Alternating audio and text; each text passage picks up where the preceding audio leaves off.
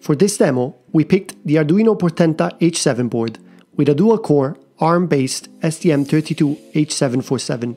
In this demo, we will be showing you how a microcontroller can successfully run a person detection ML model on device.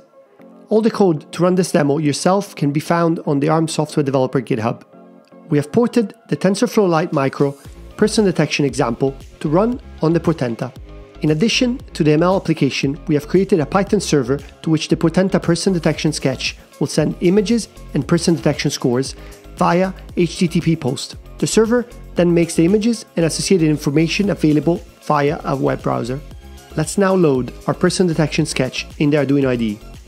This Arduino sketch is responsible for running a 250 kilobyte neural network to recognize people in images captured by the vision shield. In order to compile our project, we need to make sure we include the latest Mbed board package provided by the Arduino IDE. At the time of shooting this video, we used version 1.3.2. The last thing we need to check is that we have the right board selected as well as the right connection port with the Portenta attached.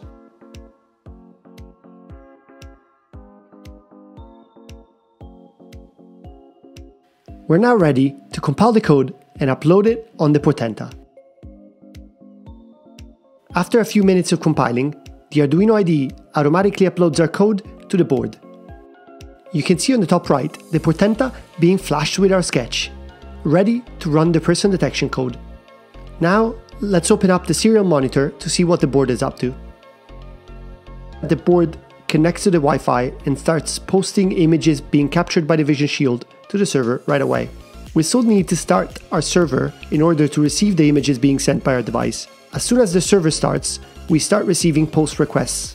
By opening a web browser to our localhost port 5000, we can see the images and the model outputs. One thing to note is that this application uses the int8 quantized version of the person detection model, outputting values between 0 and 255 for both person and non-person scores. And I'm a person!